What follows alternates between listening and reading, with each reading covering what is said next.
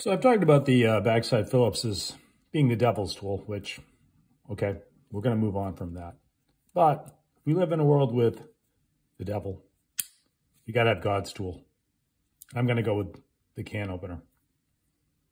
Look, I know, but hear me out. This thing is the most useful tool if you have an opener layer.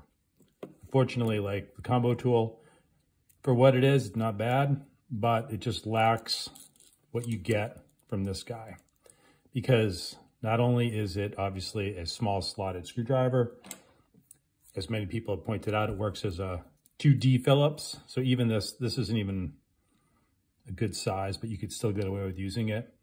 But like even door hinge screws, this fits in just fine.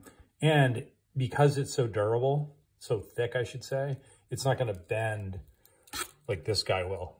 You can bend this. And this is a Tinker Small, but you can still see the thickness. You know, this thing's going to hold up better. And then on the 91 millimeters, it's pretty strong. And then the other thing, really, what makes this so useful is, yeah, it can open cans, but this blade and the strength of this end, not only prying, but for scraping. We were just using this, took some spark plugs out of my son's car. They're all like carbon deposits all over them.